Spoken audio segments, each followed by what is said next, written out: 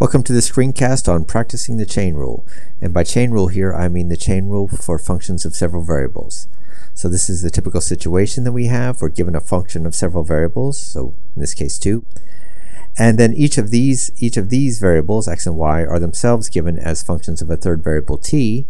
So given this kind of situation, we can form a new function g of t, a real valued function of a single real variable by composition. So we have f of x of t, y of t. And the question is then, what is the derivative of g with respect to t? This is just an ordinary derivative. G just depends on a single variable, and we can ask what its derivative is with respect to t.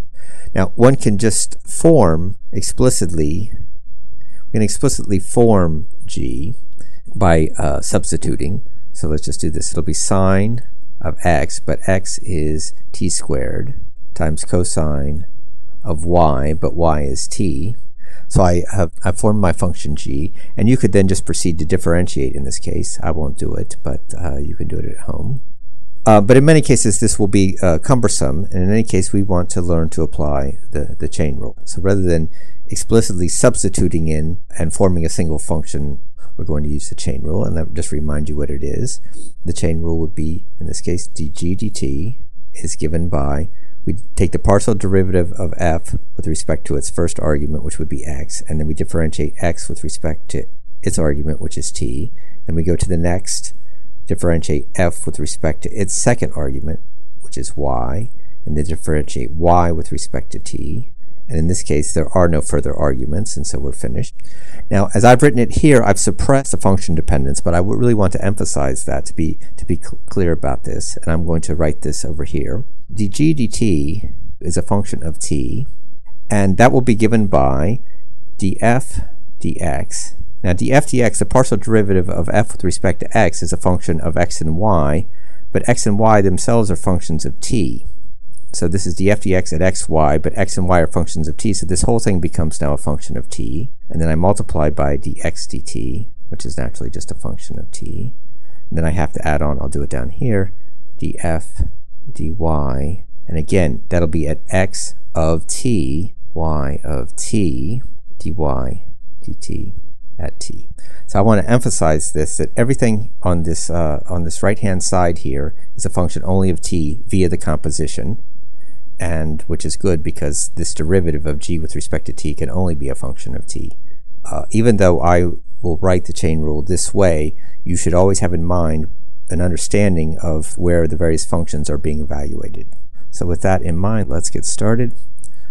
So dg dt, I'm simply going to plug in here. We have to compute this derivative. So that is, it'll be cosine x, and I will write it out, x of t, and then I simply have cosine of y of t. And then I have to multiply by dx dt. dx dt is simply 2t. That is this term.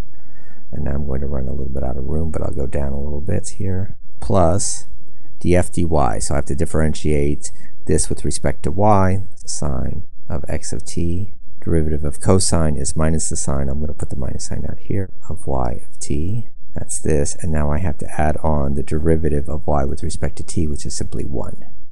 Oh yeah, I want to substitute. So I'll put the 2t in front. Then I'll have cosine of x of t, but cosine of x of t is simply t squared, times the cosine of y of t, which is simply t, minus sine of t squared, sine of t. So that then is the answer. And hopefully it's correct, and hopefully it will be the same as if you simply, in this case, this is a rather simple differentiation problem to do. You could have just differentiated it directly here without using the chain rule explicitly. So now what I want to do is I want to do the problem again. It's the same calculation, but using different notation, and I just really want to emphasize the notational aspect. And the other way I can write the chain rule is dg dt is equal to grad f dot r prime. All right, so this is, let me just emphasize, this is exactly the same chain rule as this. It's exactly the same, simply written in different notation. This will be even clearer if I say remind you what the gradient is. There are only two variables in this case, added into r prime, and just to be completely clear, x prime of t means y prime of t is the derivative of y with respect to t. Now, I'm not going to expand this out the way I did on the previous page, but exactly the same comments hold. That is to say, these partial derivatives here are evaluated at a point x, y, but x and y are functions of t, and thereby these partial derivatives become functions of t only via this composition, and therefore this whole entire expression becomes a function of t. All right, so let's just work it out. Again, it's no different. It's not a different calculation than we previously did. It's just different notation. That is the x partial derivative. I'm now going to do the y partial derivative. Dot. The derivative of x is 2t, and the derivative of y is 1. And then I do the dot product, and I will now make the substitution for x of t is t squared. The substitution for y of t is t minus sine t squared sine t. So hopefully I haven't made any mistakes, and this is identical to what I had on the previous page. So again, in fact, it's worth emphasizing this is not a different formula.